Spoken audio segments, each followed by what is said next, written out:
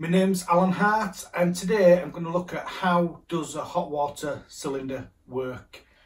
I've taken this hot water cylinder out on a job a few days ago, and I thought what I'd do is I'd try and reconstruct it, put it all back together, or put some of it back together, explain how it works.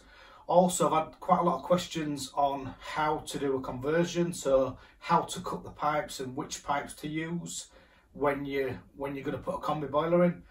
So I'm going to try and cover that as well.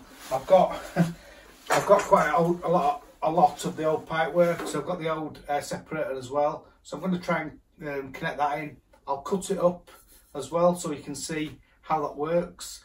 Yeah, and I'll just try and explain as best I can. We'll cut the cylinder up as well, and I'll show you how that works inside.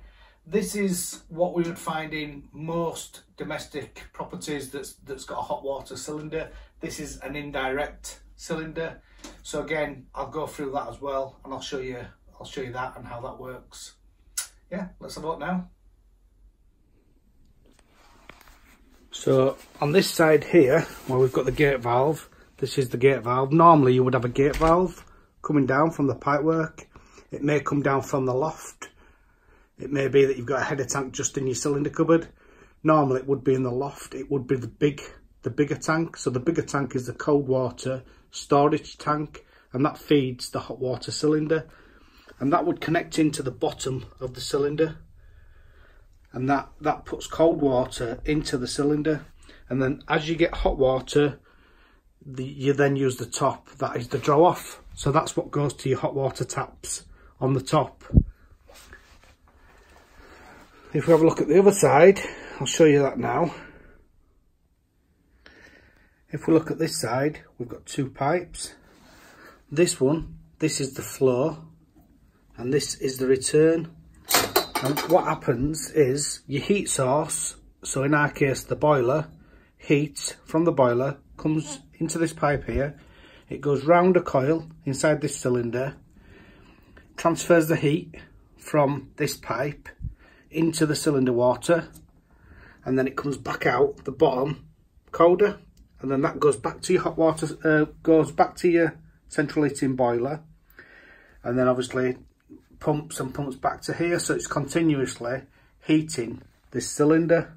And then you'd have a control which would be there, so that once this gets to temperature, it would shut the boiler off and the pump off. What I'll do now is I'm going to just cut a hole inside of this cylinder so you can see how that part of it works. So if you look now, this is your flow pipe, and that goes into your cylinder, goes round a coil inside the cylinder, and then it comes back out at the bottom. Don't know if you can see it down there. And that's your return. This is the central heating water, so that's what's in your central heating. You wouldn't want that to mix with the water that you drink, water you bath, that you have a bath in. So that's why it's separated. So this part here comes down through that pipe there, cold water in, and that's in bottom down over there somewhere. Can't really see that, but so the cold water comes in. So this is the cold water in here, gets hot from this but doesn't mix with it, and then it comes out of the top there. You might have an immersion heater as well, so that's just another heat source. And if we have a look inside again, that's that there. Don't know if you can see this here, this, and what that does is that works a little bit like an electric kettle, and that just transfers the heat from here into the water. So that's the immersion heater part of it.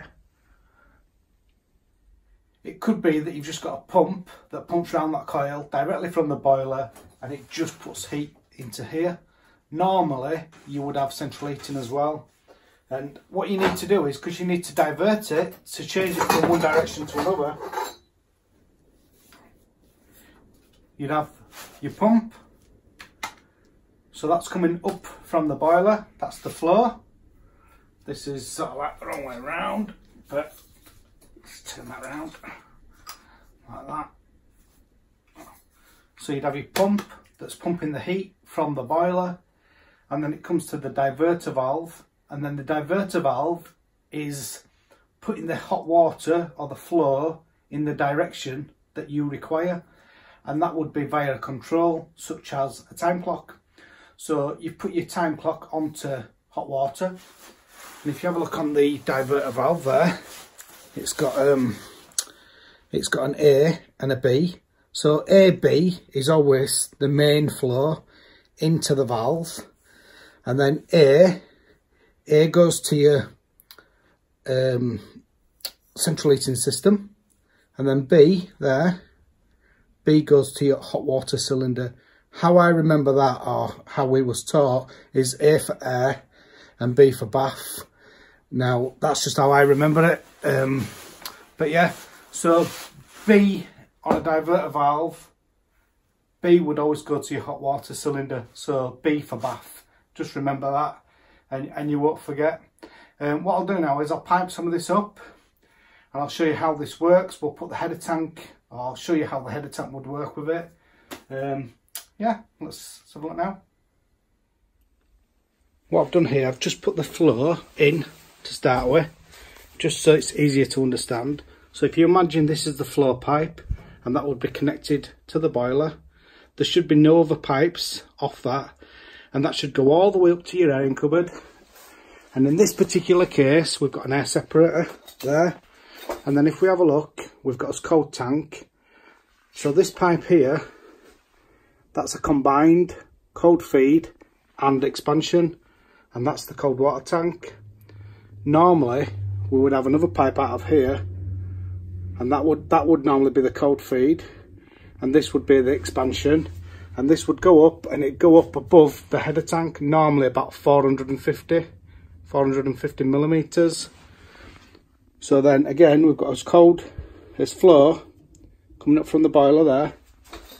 So it's flow pipe up from the boiler, up, down, and this, in this particular case, it goes to the pump, and then the pump, don't know if you can see this, it's a bit hard to see, but the pump goes back to A and B, and B goes to the coil.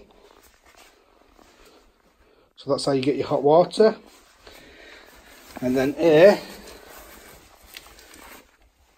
this one, that would be your main flow to your heating. So if you're going to put a new boiler in this airing cupboard, this pipe that's going down here, that would be feeding the radiators. So that's the pipe you would need to remember which one you need. At the moment, this system would fill via this pipe here. So this is cold water, comes into this pipe here, and then goes into your heating. The air from the system, from this system, would also try and fight through the cold feed. So it's a combined pipe. That's a rough idea of how the flow part of the system would work. In practice, if you was going to do this as a new installation, then that wouldn't comply like that. So you'd have to look in your book and make sure that you do it correctly.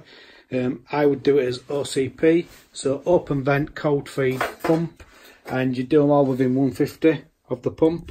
But again, you need to have a look in the book for that. What I'll do now is we'll move on to the return, and I'll show you how the return works and what you need to do if you're going to cut it out and put a new boiler in. Now this is the return, and we've got a T there, look. And normally, or it should be, the last T should be from the cylinder to the boiler, and that should be the last T. So obviously if you're going to cut this out, you'd cut it out so that you can connect your new boiler in.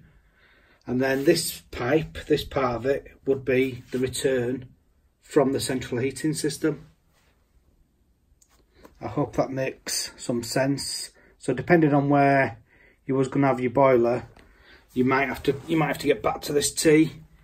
Normally it's just there in the airing cupboard below the cylinder. So when you cut it all out, you'll find it. I hope you found that video useful. If you've got any questions, please ask them in the comments below. I'll add a link up there to central heating, to another one that I've done, a central heating explained, and that tells you the different types of central heating systems. Up this side I'll add subscribe, so if you'd like to subscribe, that'd be great. And then down there I'll add just some random videos. Thanks for watching.